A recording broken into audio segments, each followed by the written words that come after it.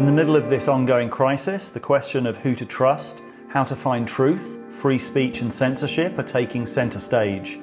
To explore these issues, I thought the best person to speak to would be Douglas Murray, the associate editor of the Spectator magazine and the author of the bestsellers The Strange Death of Europe and The Recent Madness of Crowds.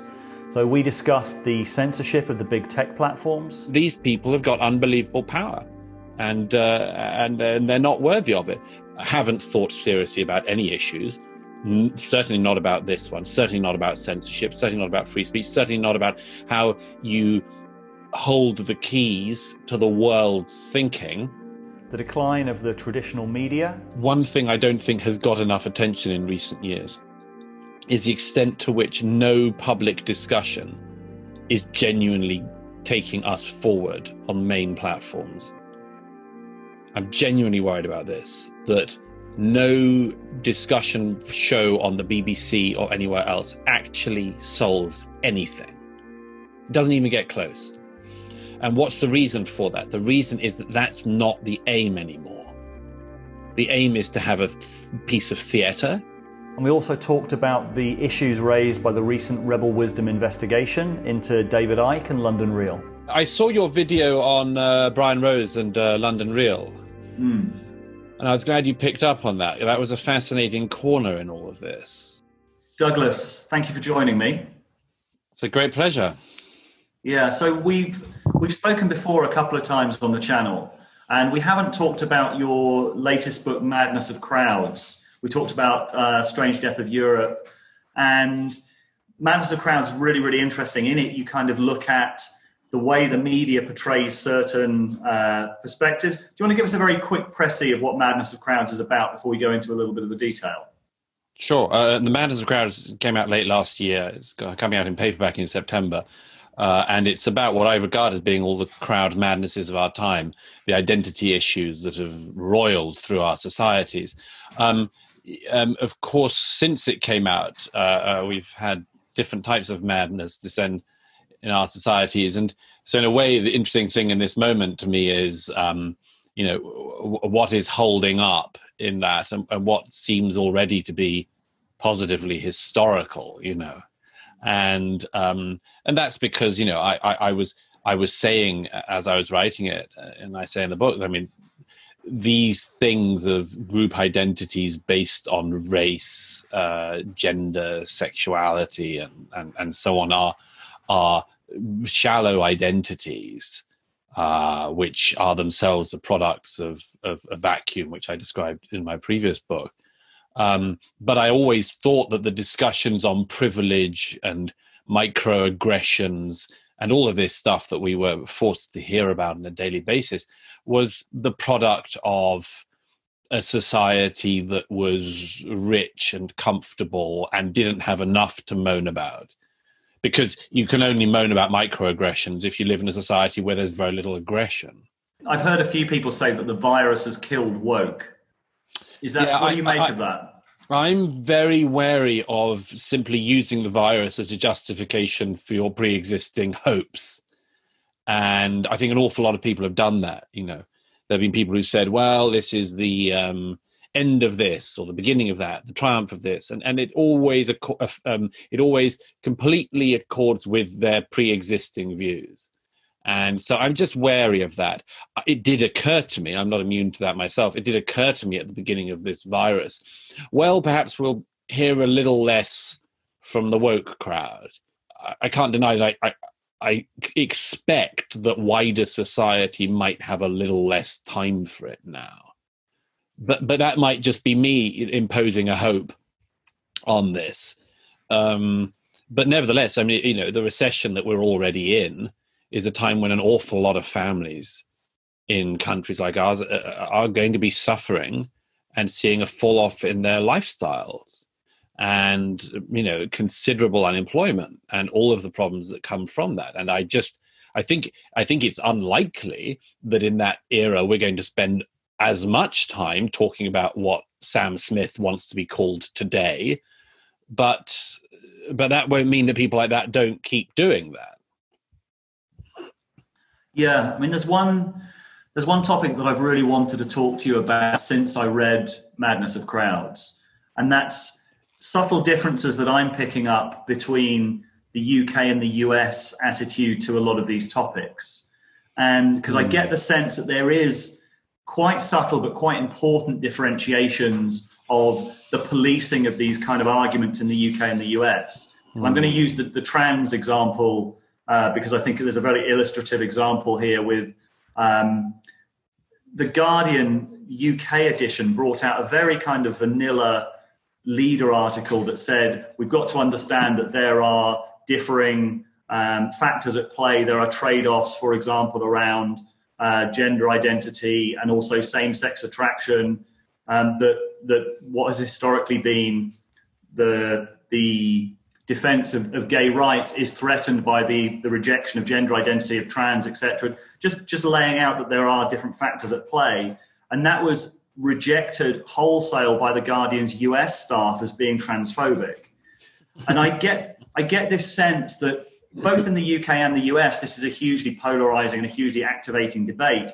But there seems to be more of a healthy debate, in my view, in the UK, maybe because of our history of kind of radical feminism in the Labour Party, that there's a slightly different background. I'm picking up subtle differences that in the US, if you deviate from a certain kind of fixed ideology, you're put beyond the pale. It's not just beyond the pale. It's you get put on a particular political side. That's what's important, is that, I mean, obviously the ideal is that we don't have identity issues. We don't have actual rights issues fought through the prism of a different political issue.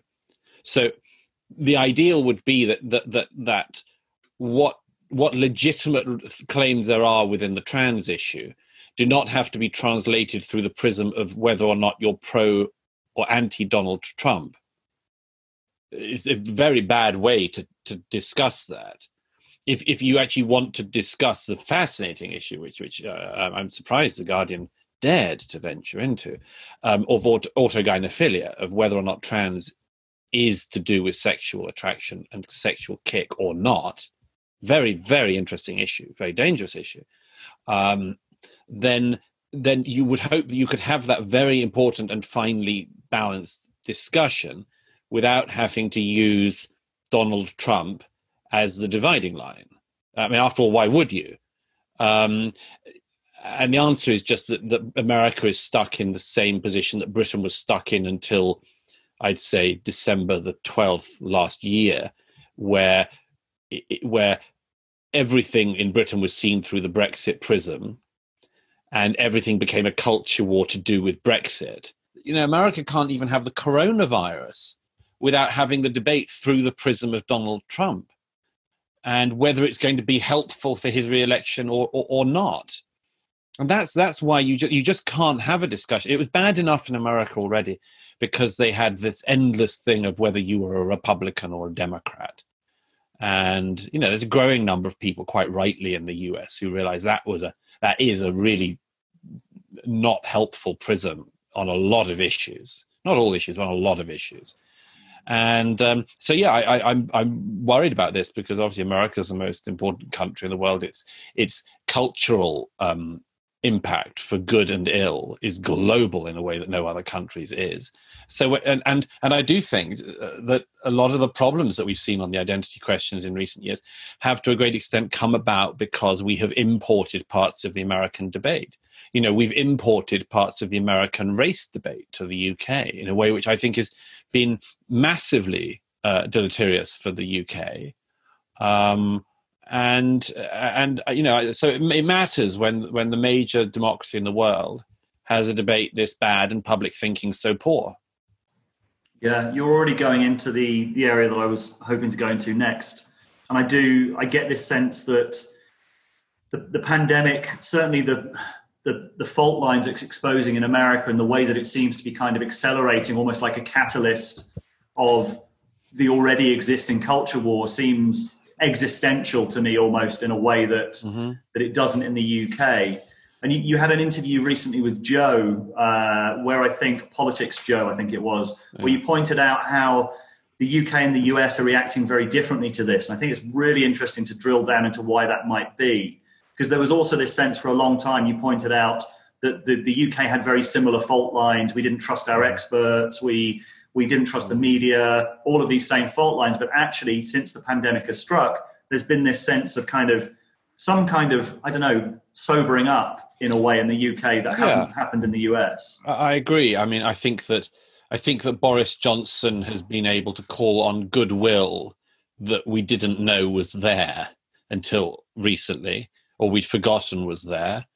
I think that is partly to do with him, partly to do with his history. I think that if the Conservative Party at this stage had been led by a highly authoritarian right-wing figure who looked like he really wanted to lock the British people in our homes, I think we wouldn't have agreed with such alacrity.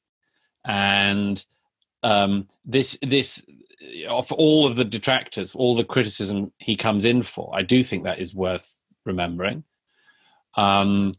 I think that Britain is in a healthy-ish position on that. We're not in a healthy position economically, but no one is. But we have trusted the experts. By the way, there is a huge caveat coming there, isn't there? Which I'm sure you can feel as I can feel, which is what if the experts are shown to have got this very significantly wrong, or have got their predictions way out. I'm starting to think that is the case. Perhaps I'm slow to the party on that, but I think most of us are starting to notice that the virus is clearly worse than some people have been pretending, and not as bad as we first feared.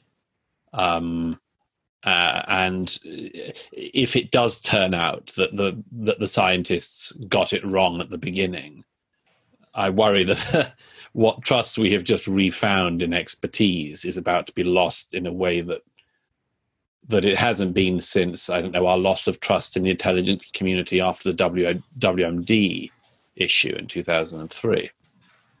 So that does worry me. But yes, broadly speaking, we are in a better place than America, where people don't half the country doesn't trust the president at all, and I think certainly in some sections would be happy for the economy to crash, as long as it crashes on Donald Trump's watch, and therefore he doesn't get re-elected. Yeah, I mean, it's certainly true that Trump is a factor. Like Trump sort of derangement syndrome, as people have talked about, I think exists on both sides, like pro and anti. Yeah. But I wonder if there's other factors as well. This sense of I get this sense of a civic space in the UK that's just outside of the dynamics of polarization. And there's all sorts of reasons for that. I think that I wonder whether the BBC has something to do with that there is at least some center of power that is not being pulled one side or the other by corporate factors and by the sort of polarization spiral. What else do you think might be behind these two different reactions? I think it's that. I think I have to say this is a point I've made a few times in recent weeks, and it's in some ways a very obvious one, which is just that we do have some institutions that are above politics. The clearest and most obvious of which is the monarchy. And for all the criticisms that are leveled by the Republicans in the UK, I think they've had a hell of a virus. The Queen was about the only figure we really wanted to give her take in the early weeks. And I do think that, as a small C conservative, I'm encouraged by that, because conservatism, in the way I understand it, has an awful lot to do with institutions.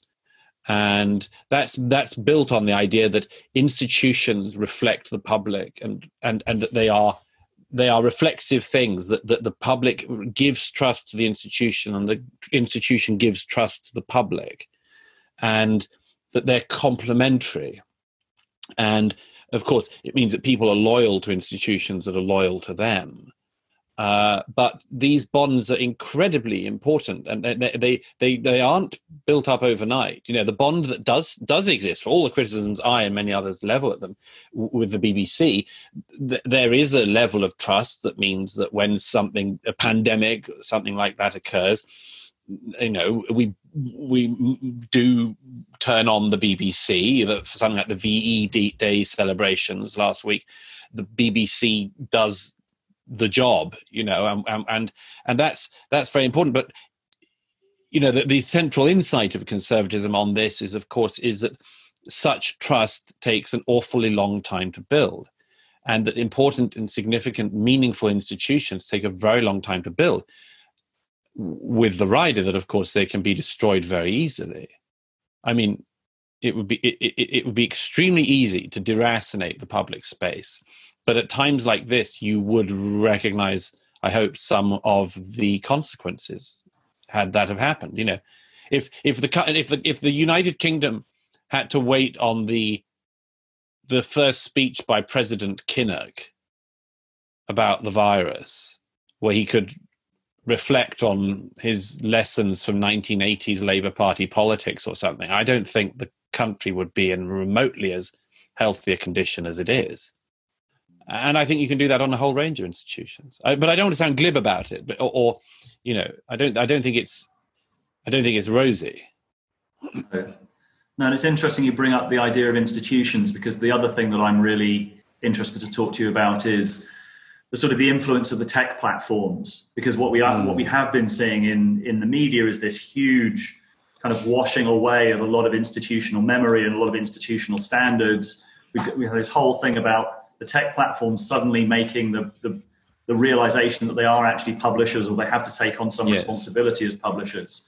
And I speak as someone who's been part of Channel 4, been part of the BBC, and then kind of gone outside and made my own films, and really enjoyed the freedom to look at narratives that are often excluded by the mainstream, and realize the value of that perspective, but also being sort of terrified by the spread of misinformation, the kind of, it feels like a very dangerous, I've kind of called it an interregnum. We've had this sort of, we were in this institutional framework that has now been kind of washed away, and we don't yet have, I could imagine a kind of more decentralized way of finding truth, of sort of like, I don't know, some kind of, but we're not there. We sort of seem to be in a very dangerous place while we're in this interregnum, and there's no real gatekeepers and there's no real way of asserting what's true anymore. It actually does have a significant similarity with the issue that I brought up earlier about the Brexit and Trump issue.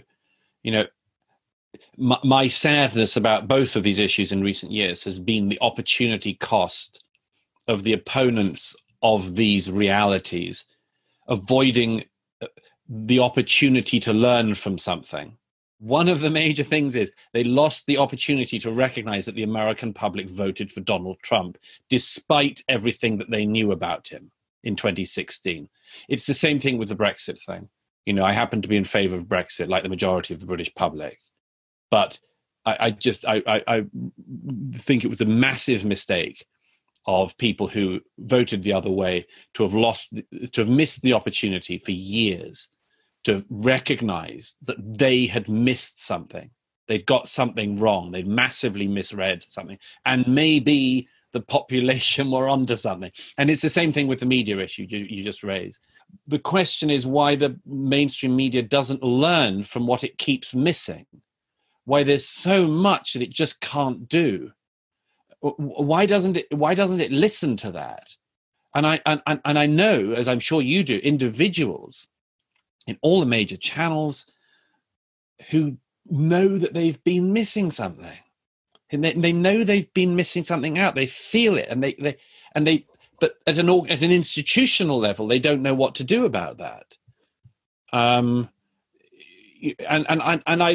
just think that they've missed something. And it's not just them, as I say, it's common. It's a common issue of our time.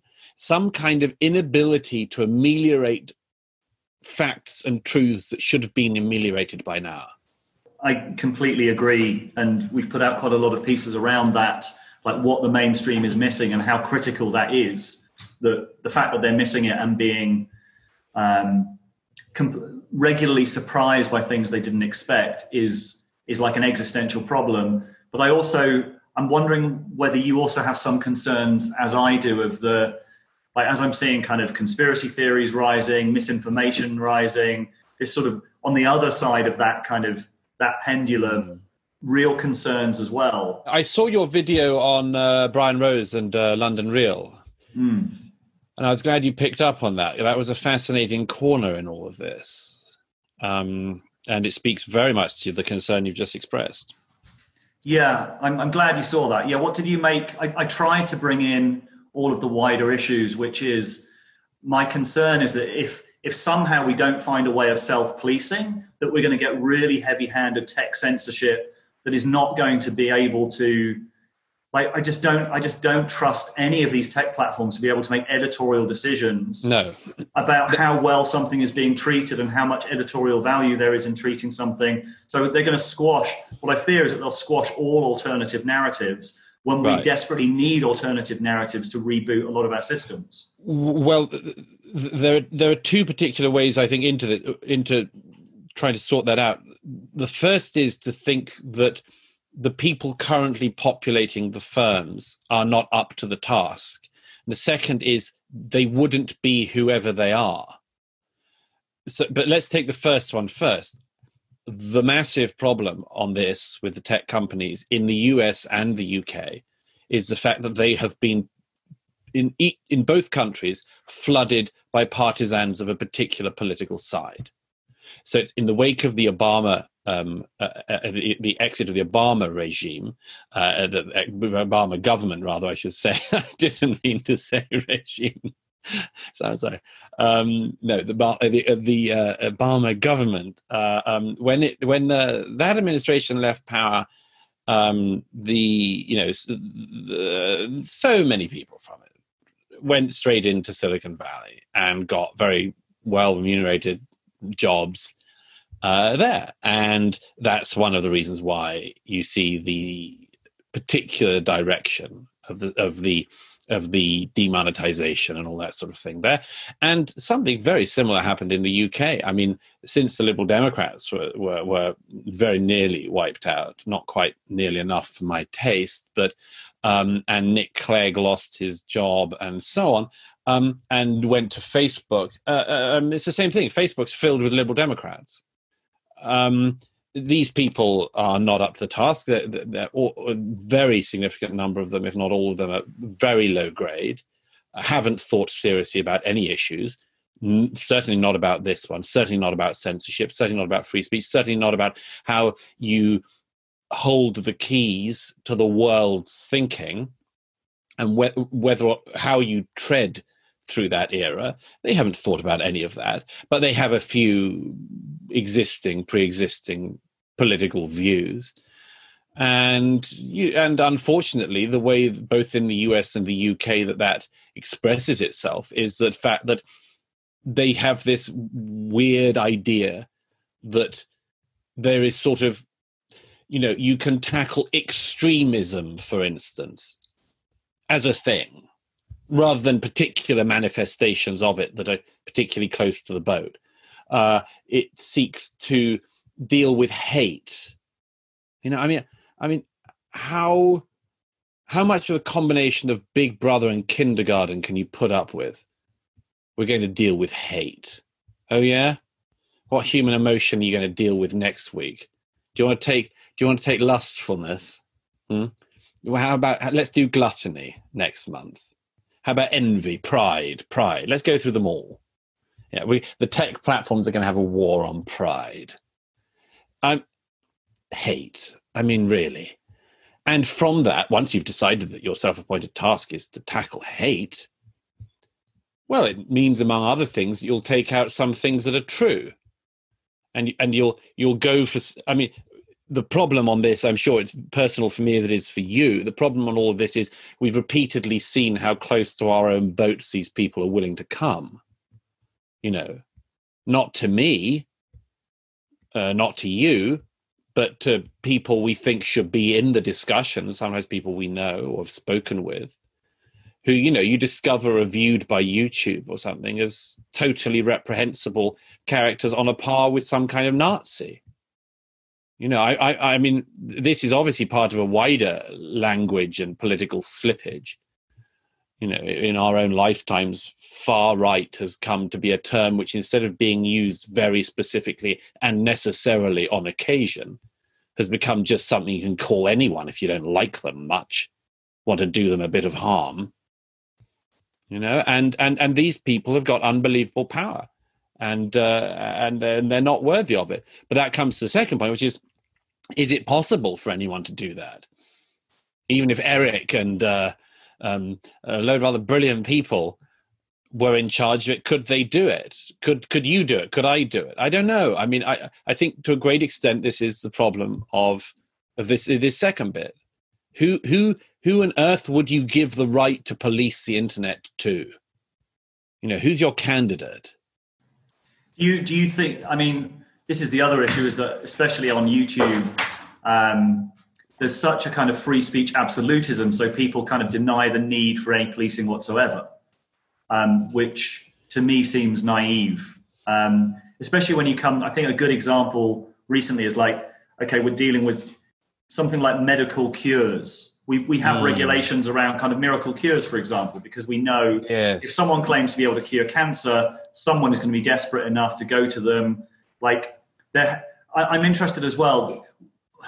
Are you a free speech absolutist? Or if not, what is it? This feels like an impossible algorithm to me. So the problem is that it shifts. The obvious limit on freedom of speech, the only one I agree with, is incitement. But incitement has to have an incredibly specific definition. And it does, by the way, in law. I mean, it's not impossible, this. The incitement laws in a country like Britain are pretty good. I mean, you can't go to prison or be prosecuted for saying, I think X person should die. It might be an unwise use of words, an unkind use of words. But that's not the same thing as standing with a mob outside the person's house and saying to the mob, go get them. That's incitement. That's incitement. And the law recognizes that. It's not impossible. We're not starting from year zero in any of this. Contrary, again, to the expectations of a lot of people who seem to go and work at YouTube and Google. And so that is where I draw the line. I think that the very interesting one on cures, which you raise, is tricky because it comes close to that, doesn't it? I have to say, I can't deny I have a certain frisson of enjoyment when I see total hucksters behaving as they have throughout history in our own time. As a historian, I find it fascinating. And, at the very beginning of this corona crisis, there was there's a guy, what's his name? He used to be married to Tammy Faye, and he was a huckster preacher in the US, and he went to prison in the 90s, for the usual reasons, and televangelist, and no one had heard from him for a couple of decades, and now the corona crisis comes along, back he pops onto some network in America claiming that his files of something with silver in them are the only cure for corona. I look at this with I can't deny a certain sort of joy that such a figure as Chaucer wrote about should be existing throughout human history. Always those people are there. Always they're with us. And there is something, so there is something ineradicable about it, which is, and one of the most important things, I think, in finding sense and our place in the universe is always to try to reconcile with ourselves with the things we can do nothing about, and to recognize them, to recognize there will always be hucksters and frauds and chancers and fakers. And we can't eradicate that. We cannot give them platforms, definitely. We can try to expose them, for sure. But we can't eradicate it. Those people, and those people are going to take in some people. It's impossible that they wouldn't at some stage. And so when but the one that obviously which you talked about and which is very alarming is this one of the Ike thing, because I I said this to somebody the other day when they brought this subject up, but when I was interviewed by the man from London Real, who I liked, and an interesting interview, he mentioned David Icke to me. He said, "Oh, that's interesting. I think David Icke, David Icke said to me recently," and I sort of, what? And I just thought, well, I've never been to the station, I've never seen it, but I thought, what are you doing interviewing David Icke? I mean, I have no interest in the man, who I last saw, I think, on Wogan, wasn't it, declaring himself to be Jesus or something. I don't keep a very close eye on people once they've declared themselves to be Jesus. I turn away. And so somebody citing something like that now, but again, it's to do not just with the issue of platforms, it's to do with societal health. And the problem is that at some level, periods like this show up how healthy or not our thought is. And I think it's done pretty well. I think that by and large, British society and we don't actually go to David Icke for corona advice. But there is this issue of what if at a moment equivalent to the person standing outside the person's house saying, "Go get them," at a moment of real international and national crisis, somebody is flogging an idea like, the one that Icke was about 5G masts and so on. And what if that does lead to people laying those cables being attacked and things being burnt down? Those are things we see throughout history, and they happen all the time during epidemics and periods where people are frightened. And I think I've got faith that they can be countered. I don't think we need anything wildly authoritarian about that. I genuinely don't think that if David Icke is put into a discussion with somebody who knows what they're talking about, that he can win. I think there's no chance of it. I think it's a sign of slight ill health that somebody with his track record could in any way catch on at a time like this. I agree, and I kind of veer between. So there's also, it's not just Icke, there's also various other people that are saying things that are getting more, like fringe medical figures, for example, who are getting a lot more prominent, saying certain things about the virus being a hoax, or right. And my concern about that, from this side, my concern is that they seem to be within kind of self-enclosed ecosystems with no accountability. Sure, it's this sort of dynamic of the fact that we used to have a system where, with fewer media channels, the accountability worked because you had a certain number of media channels, you had a certain number of voices, they would be held to account. Now it seems that it's possible for these completely self-enclosed bubbles to exist, where no one has to face a contrary position, no one has to face a tough interviewer. And I worry that dynamic just seems to be accelerating, that we've lost any kind of systematic accountability. I think that's my concern. But I veer between thinking that's a huge problem and between thinking, well, actually, it's not going to influence that many people. And I think you're right to be concerned about it, and I think there are times when that concern feels more alive than at others.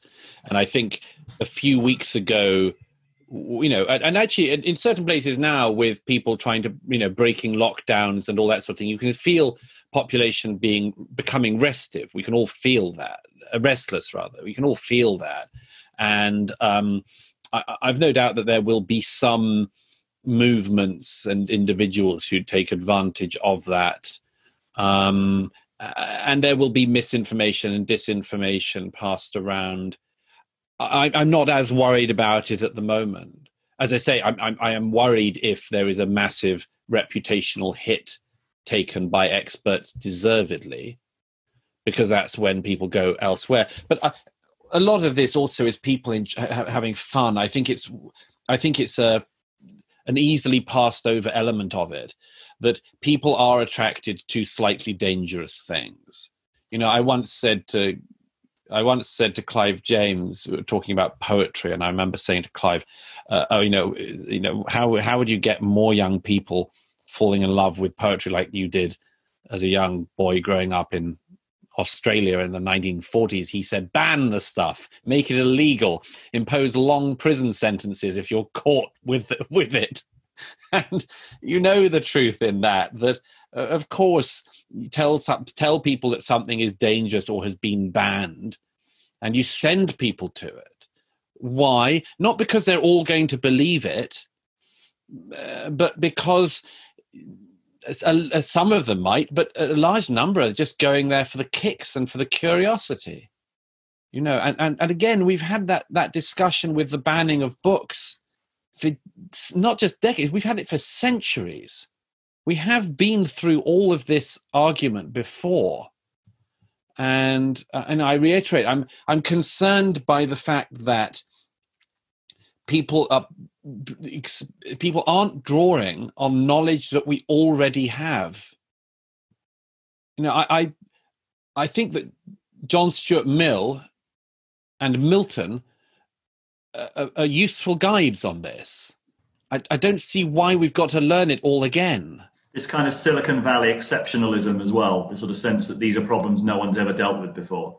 That's right. That's because so many of the people working there are kids and have no knowledge of history and think that they're in some unique place. And no, I mean, yeah. I'm glad you watched the London Real piece, because for me, there's just so many issues that it brings up. What I have been quite pleased about is I'm seeing. So I put out my pieces. I think one other YouTube channel kind of picked up on it, has been doing sort of regular updates as well. But what I've seen in the last day or two, especially, is a real turning of his audience against sort of, or at least a questioning in the comments. And it seems that kind of immune response seems to be working. Yeah, well, allegedly made $1 million. We don't know. It was on his website. But then he's just started another crowdfunder for another 250 per month to keep it running. And that seems to have kind of sent him over the edge with his own audience. So what I'm seeing now, I think, is this sort of immune response, or at least this accountability starting to kick in a bit more. Yes, I think that's perfectly healthy. It's happened before. It'll happen again. There'll be lots of people who try to use the opportunity to do a sort of bank raid, and I think their readers, their consumers, their followers will resent it just as much as when that has happened with older media. I don't see it in any way being that new. Are there any other issues that came up from that piece that you thought were? Well, I think that central thing you're over in it, which is how we can agree on what is true in the current era is one of the central issues. And this is a problem which you've seen and I've seen firsthand with the mainstream media, which is to do with the issue of balance. The massive risk that goes on at the moment is that everything that is known to be true is also known to have a counterbalance, and that the counterbalance is given equal weight. And this is a great concern. It's a great concern in the scientific community. It's a great concern, as far as I know, in every thinking community. And the internet definitely makes that tough because of the enormous ease with which people can access things. Let me give you one example in an area I know a fair amount about. There are people on the American right, very reprehensible figures, loathsome figures, who have been playing with claims that, for instance, to talk about the Holocaust and to question it is to bring incredible risk and danger to yourself. I reckon that those people are going to have a little bit of a run with some people, particularly very ignorant people and very young people, who have been told about the Holocaust and then go online and see some things that tell them there's another story. And then they are trying to weigh this up. And they seriously think that there is a counter argument, and if that can happen with something that is one of the most provable things in history, then you can bet it's the case with things that are much less common knowledge. And that is a massive issue. And again, how do you divorce that from the people who are going for the lols, sick as that is? Because there is obviously in a lot of the reprehensible stuff that happens online, there is a significant amount of that. Yeah, I think we probably both have a similar sense of, some people call it the sense-making crisis. I quite like that word.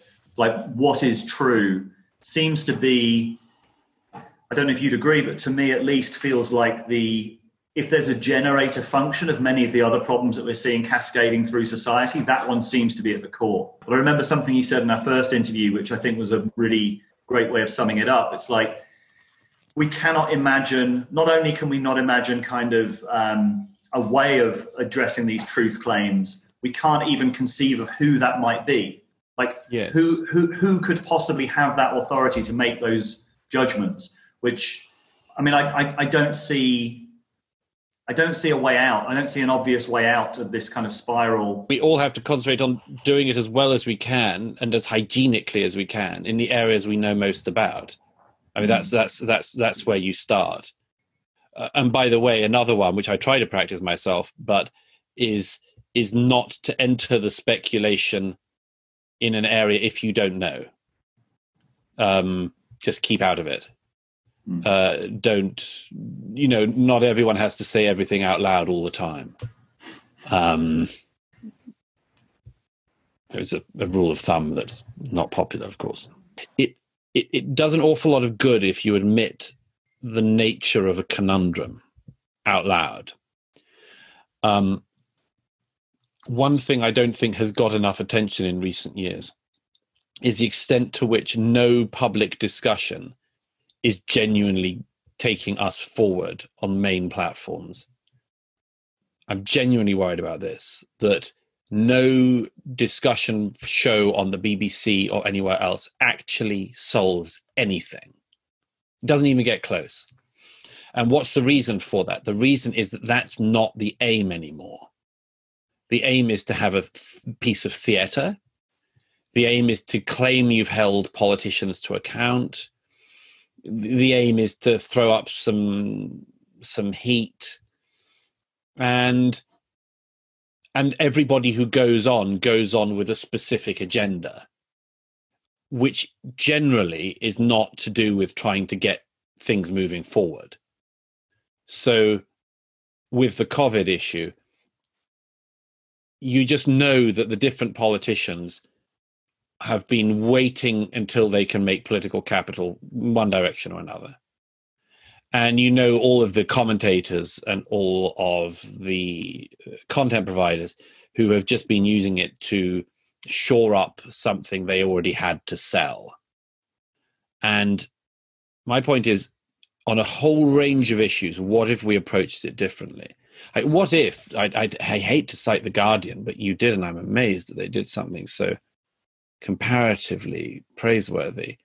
But let's say that instead of having the vicious, nasty fight about trans, which is predicated on either,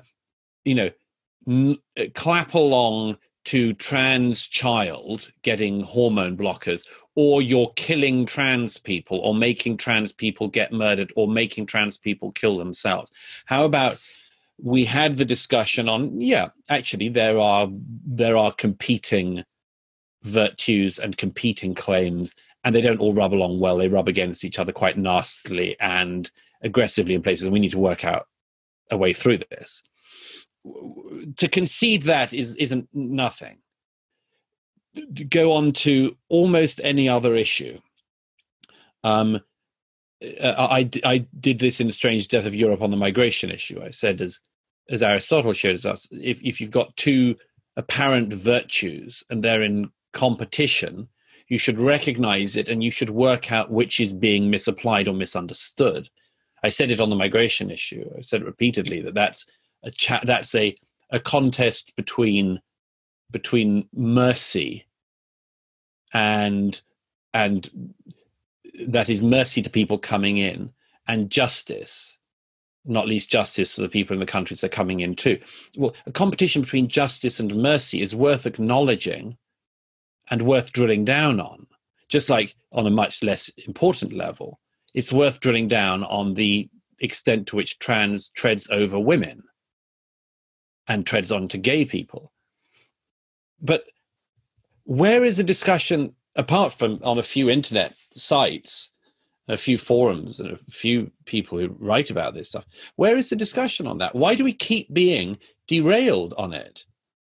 Why do we keep being distracted? Why do we never get forward on these things?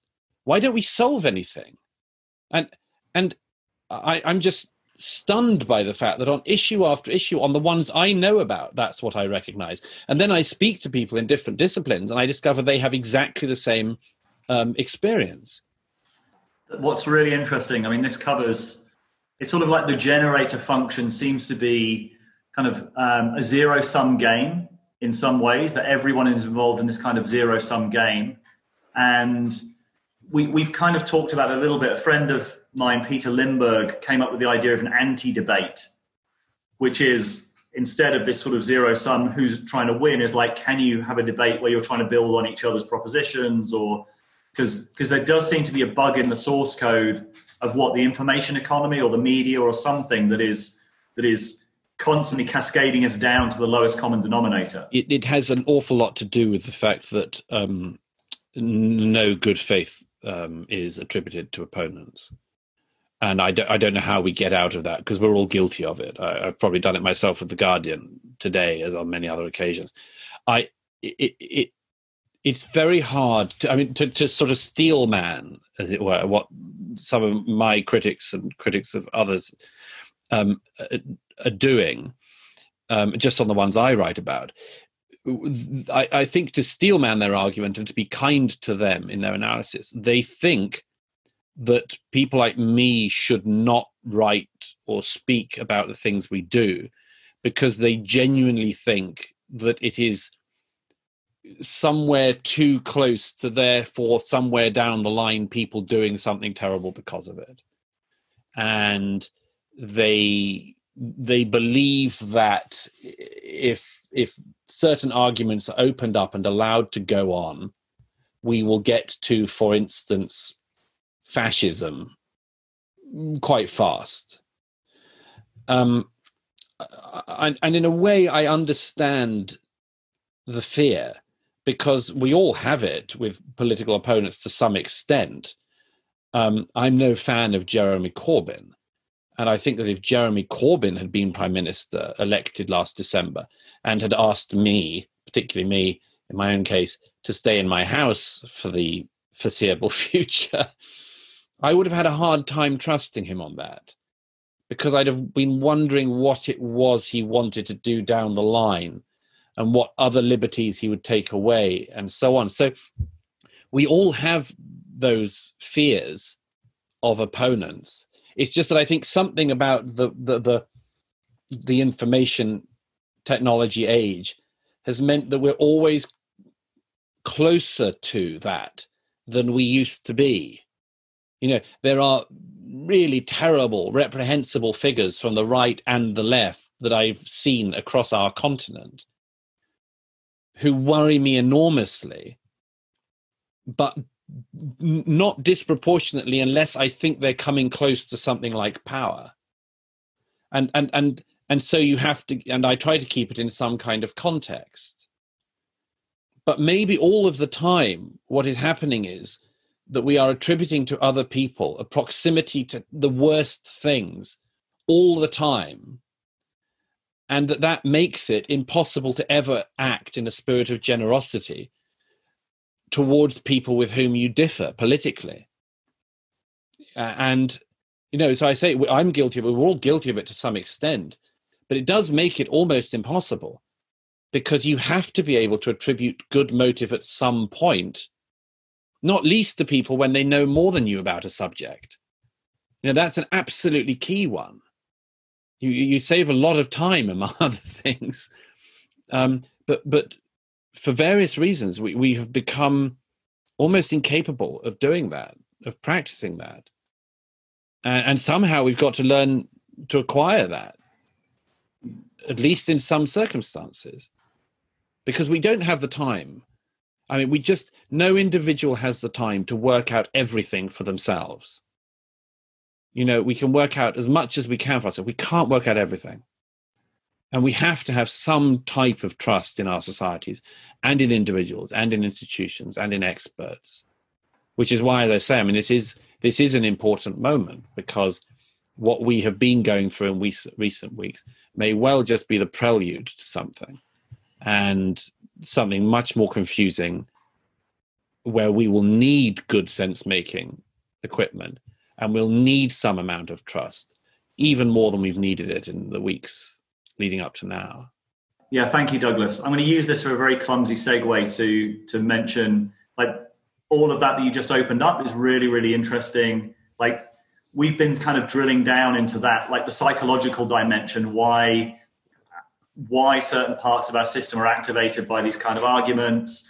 I don't think there's a way of getting through it without at least understanding kind of some of our basic kind of wiring, evolutionary wiring to see kind of threats, for example, and understanding that sense making is going to, like, real sense making is going to involve some kind of trust, and it's going to involve some kind of vulnerability, or at least a safe space being created for the discussions. Well, but also that thing I mentioned earlier, the absolutely crucial element of making one's peace with the world to some extent, and the world as it is. You know, I mean, accepting that there will be, I mean, it's easier to do this, by the way, on an individual level and a historical level than it is to do it on a sort of species level. Because I think there's a disjunct. I mean, maybe this is a subject for another time. There's a disjunct between explaining to people themselves on those terms and the manner in which we feel ourselves to be. And what I mean by that is, if you say to people, look, we're hardwired to follow this sort of behavior, it can be both true and inadequate to explain ourselves in the manner which we experience ourselves in the world as living. So we might, for instance, think, well, I know that's the case with other people, but it's not the case with me. And there's something in that disjunct that I think is interesting. A friend of mine, who was a prison doctor for many years, made the very interesting observation some years ago that he spoke to prisoner after prisoner who said that they had fallen into the wrong crowd. And although he met so many people who'd fallen into the wrong crowd, he never met the crowd. And just as people don't say, I was the crowd that other people fell into, so when you explain the way in which we behave on a kind of genetic level, there's something that is missed, which is why, as I say, I'm much more fond of explaining it in a way in historical terms, or saying, no, these are the things that have always been with us, and then to an extent making your peace with that. Doesn't mean you don't do anything about it, but it means you have a reasonable approach to things that you can't do anything about. You know, you'll never get rid of the hucksters completely. You'll never get rid of the liars, and you'll never get the world without hate. You know, so have reasonable aspirations, it seems to me. Great. Very good place to end on. Douglas, thank you very much for joining me. No, it's a great pleasure. Good to be with you again. Rebel Wisdom was set up to make sense of the world at a deeper level than the mainstream media. It was built for these times of crisis and change, which is why we want to do what we can to meet the challenge of the times. More films, and also for our Rebel Wisdom members, weekly sense-making calls with our amazing interviewees. And also, we're introducing the Wisdom Gym, a place to practice some of the skills that we've talked about on the channel. Thanks for watching, and see you soon.